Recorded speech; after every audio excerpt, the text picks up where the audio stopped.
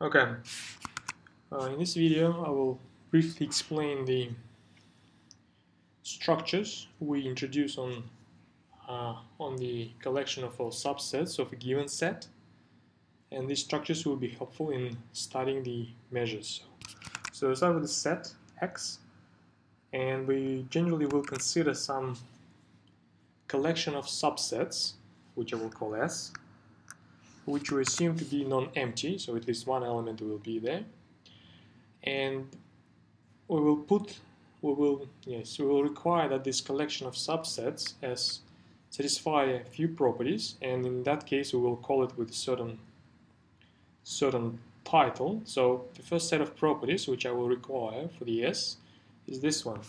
If I have two elements, two subsets which belong to S, then if I have that the intersection of these two belongs to the S, and also I have that there is a finite number of elements of S which I call C1 and Cn, such that the set difference is given by the disjoint union of these C's. So if my collection of subsets S satisfy these two properties, for any given two elements of S, the intersection also an element of S, and the set difference, I don't require set difference to be the element of S, but I do require that the set difference is represented as the disjoint union, finite disjoint union of some elements of S. In this case, the set S is called a semi-ring of subsets. That's the first terminology we have to remember. This is the smallest structure we're going to be dealing with. Right, now just a few more definitions before we go. Oh no, actually I'll give you just the examples of such structures. If the set X is a real line, then the collection of all half-open intervals, like this, is a very good example of a semi-ring. I'll leave it for you to check these properties, but that's certainly true. You can make an effort and establish that. Also, if X is the plane rather than the line, is a plane, again, I'll leave it for you to check that the collection of all half-open rectangles will be a good example of a semi-ring. In fact, that's the two canonical examples of a semi-ring you have to keep in mind all the time. You can develop these examples to higher dimensions. For the three-dimensional space, it will be half-open parallelepipeds. For the dimension 4 and higher, it will be some structures of the same sort. All of them will be a kind of semi-rings. Now, the next definition which I'd like you to know is that the set S will be called a ring if the following properties are true. For any two elements of S, intersection will be element of S, union of AB will be element of S, and set difference will also be the element of S. If these three properties hold true, if these three properties hold true, then a collection S is called a ring of subsets. Again, I just emphasize this is no longer relevant. This piece is no longer. Of course, this is actually true. In fact, every semi-ring is a ring, because in case of a ring, the set difference directly belongs to S. You don't have to make an effort and represent this set difference as a disjoint union of elements of S. It's just one single set difference. This by itself is an element of S. So, in fact, a ring is a ring of subsets is in fact a semi-ring of subsets. Now, for the ring of subsets, so for the collection of sets such that these three properties true, of course you can, for instance, the first two, you can develop them to the union or intersection of finitely many number of sets, not specifically two. So what I'm saying is that if I have n different elements of my ring, if it is a ring, then it will be true that the union of these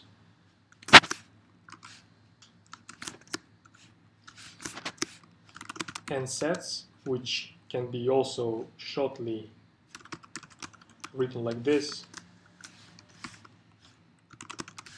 also will be the element of S.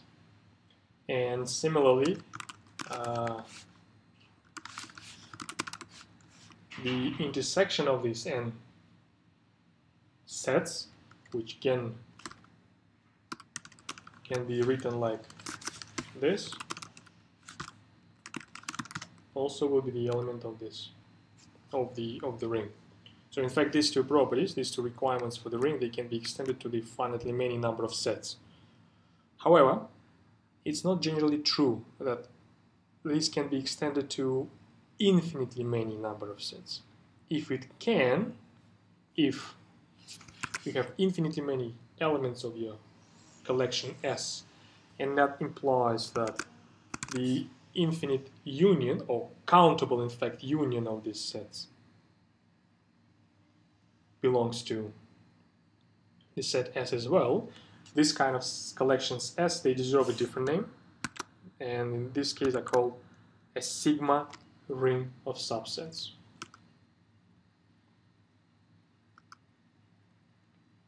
Sigma, not just a ring of subsets, but a sigma ring of subsets. Obviously, every sigma ring is a ring. Now, on top of that, I have another few definitions, just a few developments. If the whole set X belongs to the S, then a ring of subsets is in fact called an algebra of subsets. And if you have this extra property that the countable union of elements belongs to the element itself, together with this, then the whole thing is called quite expectably a sigma algebra of subsets. Sigma algebra of subsets. Yeah. So that's a diagram which explains to you this a growing sequence of structures we will study on the subsets of a given set. So it is semi-ring, that's the one which is given in the red box. Next goes a ring, which is these three properties, and the ring, of course, obviously is a semi-ring. If you have this extra property for the countable union, it is a sigma ring. If you extra throw in the complete set into your collection, then it becomes an algebra or a sigma algebra, depending whether you have this countable union property satisfied. I gave you the example of semi rings. Here we go, one here, one here. I'll give you a few examples of rings.